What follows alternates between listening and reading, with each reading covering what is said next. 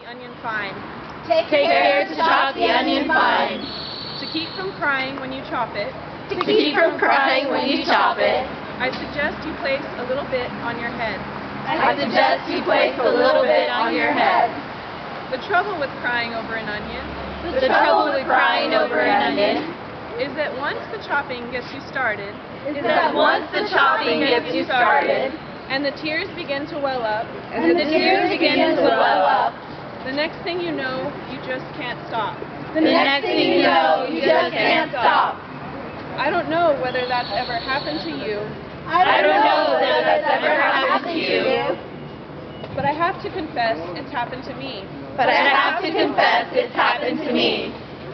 Mama used to say it was because Mama used to say it was because I was especially sensitive to onions, I was especially sensitive to onions, like my great aunt Tita. like my great aunt Tita. Tita was so sensitive to onions. Tita was so sensitive to onions. Anytime they were being chopped, Anytime they were being chopped, they say she would just cry and cry. they say she would just cry and cry. When she was still in my great-grandmother's belly, When she was still in my great-grandmother's belly, her sobs were so loud that even Nacha, her sobs were so loud that even Nacha, the cook who was half deaf, could hear them easily. Once her wailing got so violent Once her wailing got so violent that it brought on an early labor. And before my great-grandmother could let out a word or even a whimper, Tita made her entrance into this world. Prematurely, right there on the kitchen table. Amid the smells of simmering noodle soup, thyme, bay leaves, and cilantro. Tita had no need for the usual slap on the bottom, because she was already crying as she emerged. Maybe that was because she knew then that it would be her lot in life to be denied marriage. The way Nacha told it, Tita was literally washed into this world on a great tide of tears that spilled over the edge of the table and flooded across the kitchen floor. I'm going to skip forward a little.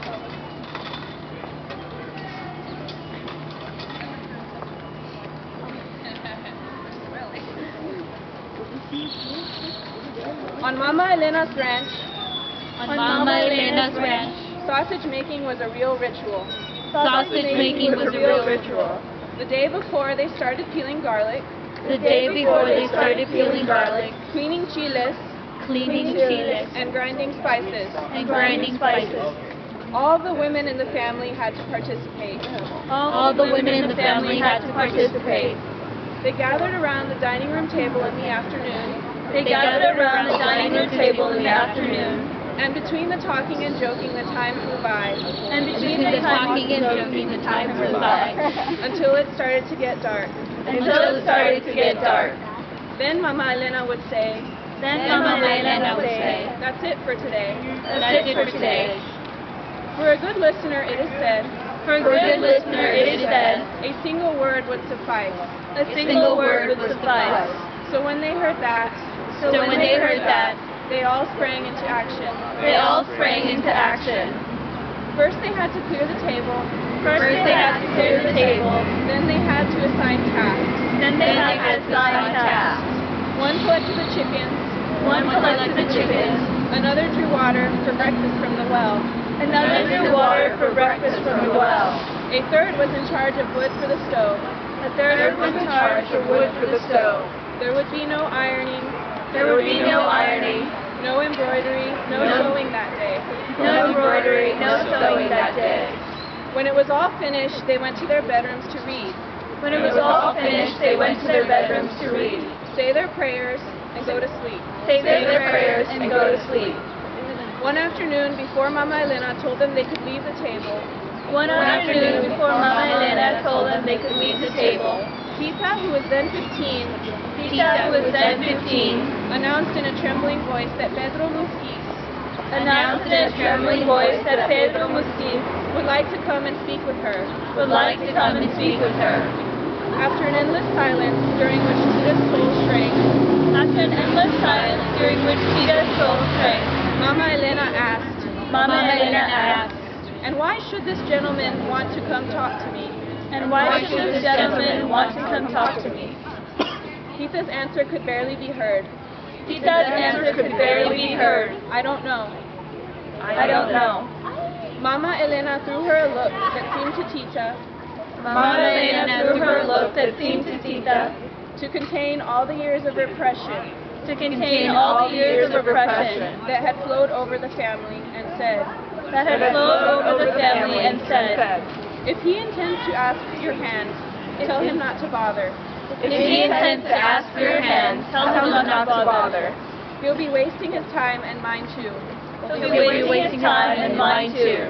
You know perfectly well that being the youngest daughter You know perfectly well that being the youngest daughter means you have to take care of me until the day I die."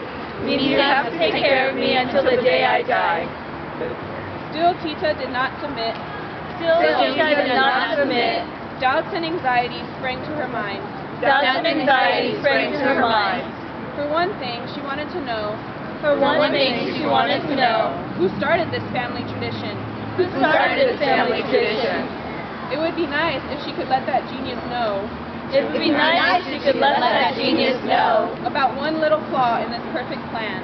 about one little flaw in this perfect plan. If Tita couldn't marry and have children, If Tita could marry and have children, who would take care of her when she got old? who would take care of her when she got old? Tita knew perfectly well that all these questions Tita knew perfectly well that all these questions would have to be buried forever in the archive of questions would have to be buried forever in the archive of questions that have no answers. that have no answers. In the De La Garza family, In the De La Garza family, one obeyed immediately. one obeyed immediately. Ignoring Tita completely, Ignoring Tita completely, a very angry Mama Elena left the kitchen. a very angry Mama Elena left the kitchen. And for the next week, And for the next week, she didn't speak a single word to her. she didn't speak a single word to her.